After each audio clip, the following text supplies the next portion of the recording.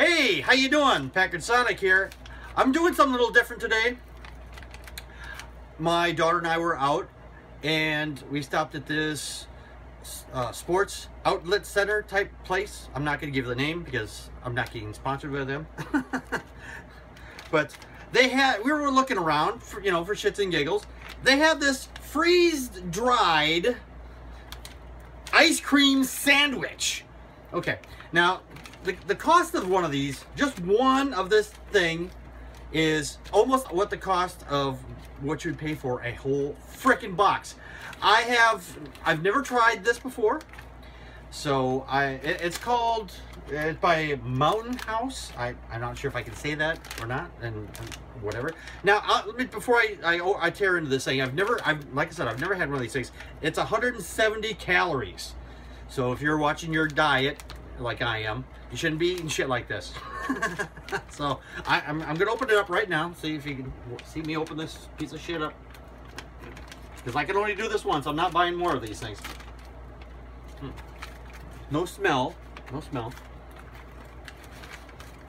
Now it is wrapped just like a regular ice cream sandwich would be. No, nothing else in there, so I'm gonna throw that away off to the side here. And it's just, yeah, just like a regular ice cream sandwich. Oh, this is looking crunchy. Look at that. Look at that. You see that? I mean, this is dusty. It's now I'm going to taste this for the first time. I'm just gonna rip some of this shit off. Put it away. Oh.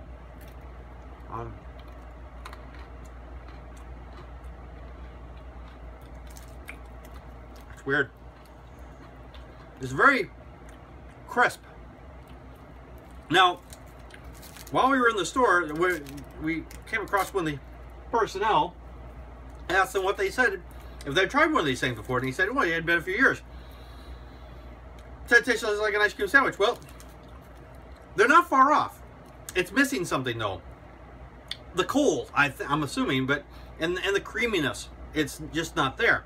But I mean, it's freeze dried. I mean, it's weird.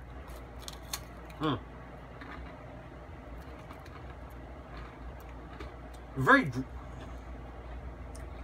dusty. Very dusty. It's like eating ice cream sand, or sand flavored ice cream. Or ice cream flavored sand, whatever. It's not bad. I mean, it's not great, but I mean, it's not bad. No. Going all over the place here.